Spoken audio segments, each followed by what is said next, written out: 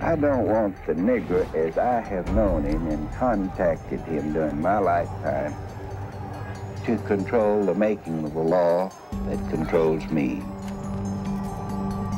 to control the government under which I live.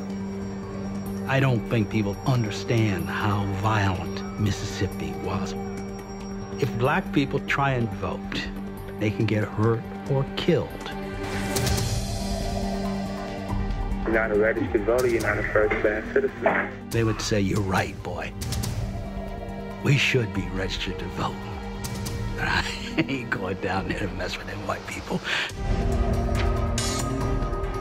We hope to send into Mississippi this summer upwards of 1,000 students from all around the country who will engage in freedom schools, voter registration activities, and open up Mississippi to the country.